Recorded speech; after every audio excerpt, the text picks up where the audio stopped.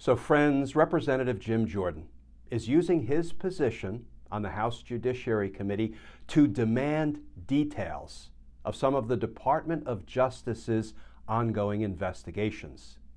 And DOJ just sent a letter to Jordan with its reply, which was, in substance, pound sand. Let's talk about that, because justice matters.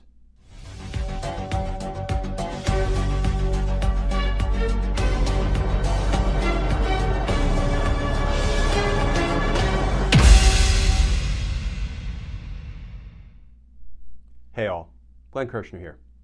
So friends, I've got to tell you, I really kind of like this next story because Congressman Jim Jordan, head of the House Judiciary Committee, a committee that should probably be renamed, at least temporarily, to something like the House Committee to Obstruct Justice.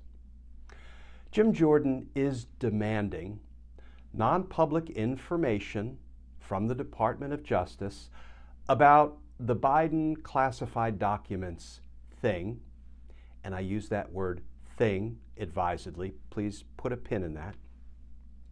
Here is the new reporting from NBC News about Jim Jordan's demand of the Department of Justice.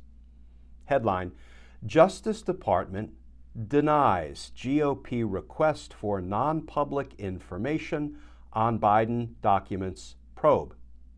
And that article begins, the Justice Department on Monday denied a request from House Judiciary Committee Chair Jim Jordan for sensitive information involving its probe into classified documents found at President Joe Biden's home and a former office. In a letter obtained by NBC News, a top Justice Department official said the department would cooperate as much as it could, but would not disclose non-public information about the probe.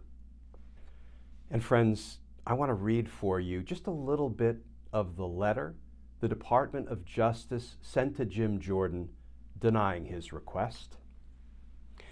Dear Representative Jordan, we are in receipt of your letter dated January 13th, 2023, to the Department of Justice regarding the department's investigation of the possible unauthorized removal and retention of classified documents or other records discovered at the Penn Biden Center for Diplomacy and Global Engagement and the President's Wilmington, Delaware private residence.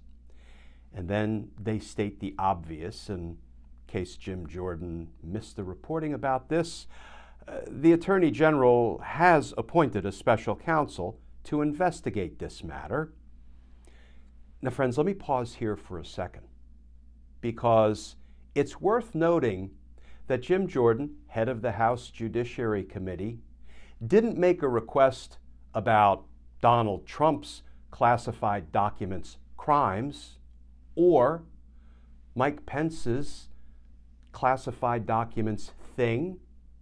It's where I use the word thing because it looks like it was probably improper retention by former Vice President Pence, and looks like it's probably improper retention by President Biden.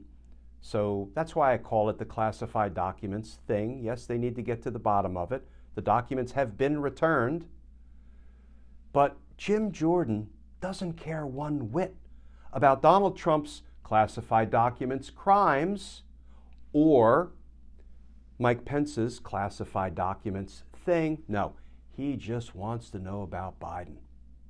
Well, you know what? Fairness and even-handedness, thy name is not Jim Jordan. The DOJ letter continues. Your letter expresses an interest in learning when the department became aware the documents had been discovered and the sequence of events that followed. In connection with appointing a special counsel, the Attorney General has provided significant information about how the matter came into the department, the steps the department took to investigate, and his appointment decision. And then the letter helpfully directs Jim Jordan to a footnote and refers him to Merrick Garland's public statements, just trying to be helpful, answer Jim Jordan's questions. The letter continues, your letter also requests non-public information that is central to the ongoing special counsel investigation. The department's long-standing policy is to maintain the confidentiality of such information regarding open matters. This policy protects the American people's interest in the even-handed, dispassionate, and effective administration of justice.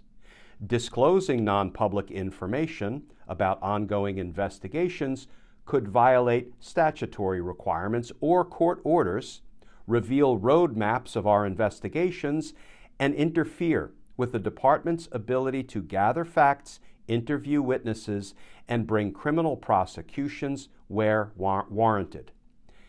And then here is perhaps my favorite part.